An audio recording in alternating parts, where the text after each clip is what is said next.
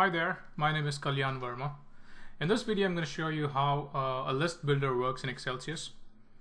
The list builder provides a way for users to build their own sets of data. So the list builder consists of a source list and a destination list containing the user selections and an update button. So users can move items between the source and destination lists in a number of ways. They can either drag and drop, or they can double click, or they can select a source item and then click the right arrow. At the same time, they can do the vice versa to get it off the destination list. Once they update the list of items they want to, when they click update, the items in the destination list are inserted into the destination range to be displayed by another component. In this case, it's a line chart. You can also change the order of selections in the destination list. You can drag and drop it onto the top or onto the bottom to change the order, and click update. It changes your destination cells. So in this sample, the user selects from a list of branches to see the yearly sales for those branches, and the user builds a list of branches and then clicks the update button to see the selected data in the line chart. So let's go ahead and build this from scratch. So let's get out of the preview mode. Let's get rid of the existing components, and let's see the underlying data.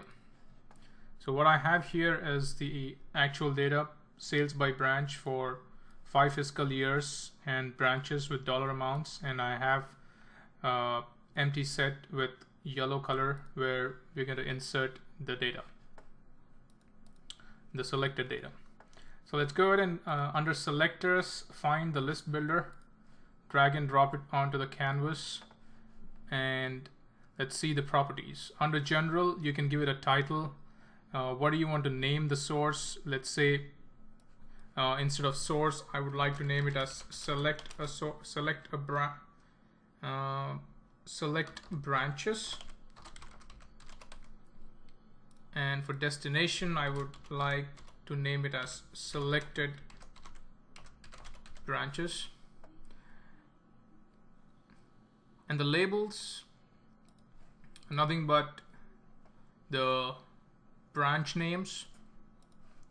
And do you want to change the button name to add and remove from update to any other thing? You can always program it here. And what should be the insertion type? In our case, it's going to be a row.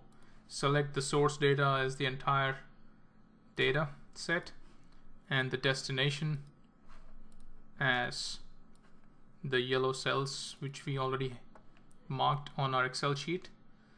So we've just binded all the necessary data from our list builder. Now we're going to create a line chart. Under the charts, go select a line chart, drag and drop it onto the canvas, put it under the list builder, expand it a little bit, and we're going to take the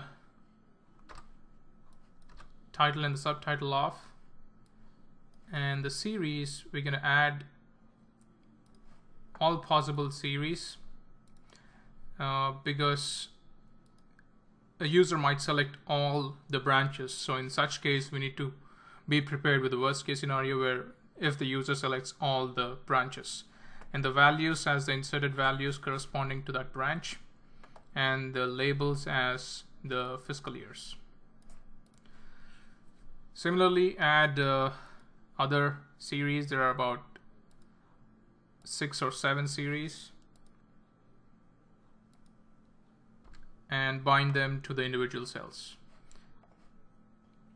So I've just completed binding all the series to individual rows. Let's go ahead and preview and see what happens. So I can select, double click, drag and drop, or select and click to add it to the destination. I can change the order, click on update. I see my chart updating. Change the order again, update, remove a branch, update. So you can use the list builder it provides a way for the users to build their own sets of data.